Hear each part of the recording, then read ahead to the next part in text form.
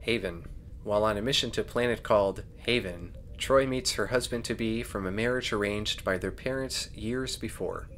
The opening is Riker looking at his softcore porn. It's about time we got some deep character insight into Riker. I also think it's an interesting choice to have him looking directly into the camera for that entire shot. I legitimately want to know what the thinking was behind that, because there's no other way to read the scene. He's not just listening to the music, he also has that creepy smile on his face, and he looks so disappointed when he gets called away.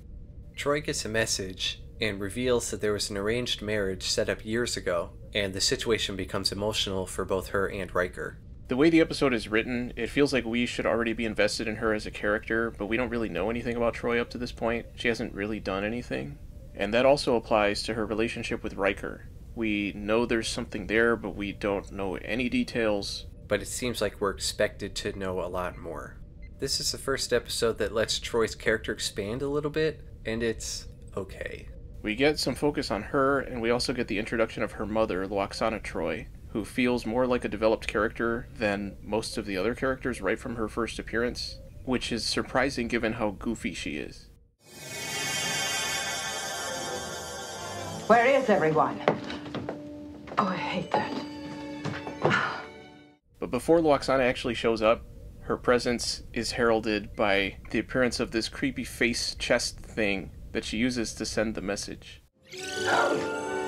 I hold a message for Deanna Troi.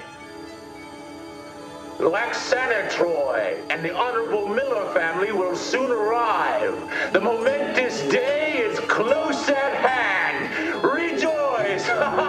It reminded me of the Howler in Harry Potter. How dare you steal that car? I am absolutely disgusted! Your father... This is a way more comedic episode than anything that we've gotten so far, but even so, that face chest is so weird. Lwaxana is set up to be a funny character, and this episode is the first intentionally funny one. Up until now, there have been some goofy things within episodes, but this one is very clear on what it's supposed to be.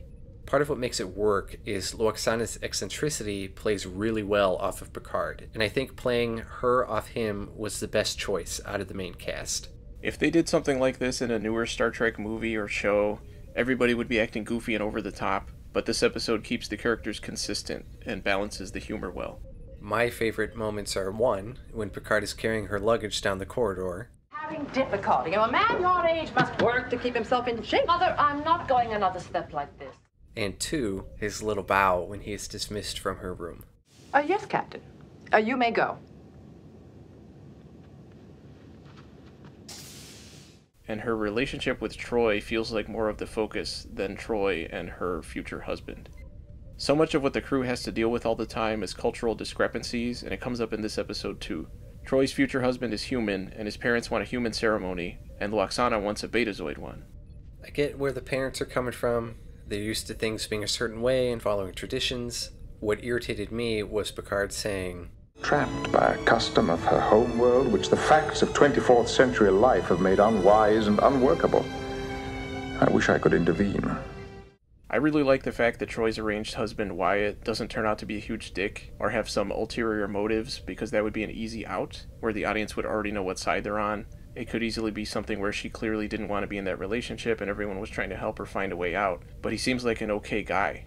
Riker's animosity towards Wyatt seems very cartoonish. It's probably not meant to come off quite as poorly as it does in terms of how it looks on Riker. But it does.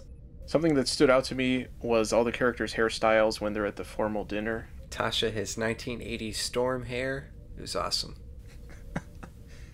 When Lwaxana and Wyatt's parents are arguing with each other, Picard steps in and says, Ladies and gentlemen, it is a Starfleet tradition that at social gatherings disputes are not permitted. I hereby declare, therefore, all disagreements resolved. And then everyone acts like that statement makes sense. Imagine if somebody did that in real life. People would probably either just ignore him or start yelling at him instead. As the ship is orbiting Haven, a Torellian ship shows up, and the Torellians were thought to be extinct. A few hundred years ago, two warring factions launched biological weapons at each other and ended up infecting the whole planet. They couldn't find a cure, but risked infecting anyone they came in contact with, so they were all hunted down and destroyed. So this ship has survived and is at Haven because the planet supposedly possesses some sort of healing abilities. I would say this is the first episode that the A and B plots really sync well together. Which is something that even a lot of the subsequent episodes don't do very well. After the Torellians show up, that B-plot gets put on hold for quite a while. They don't even contact the Torellians until the last few minutes of the episode, and Haven is even contacting them throughout saying, you have to do something. As usual, the Enterprise crew is very focused on themselves over anything else that's happening around them. The Torellians eventually tell Picard that they're not going to Haven to heal, but to die, but it later turns out that even that explanation is made up. They're really going there for Wyatt. He had a psychic connection to someone that he thought was Deanna, but it turns out it's one of the Torellians. So Wyatt approaches Lwaxana since she's telepathic, and asks her how he's been dreaming of this woman for so many years, and all of a sudden she's real and she's right in front of him. And he asks her how does it all link up? And her explanation is basically the Force. There's one all-powerful force controlling everything. So Wyatt takes a bunch of medical supplies over to the Torellian ship, which in turn exposes him to the virus, so he can never return.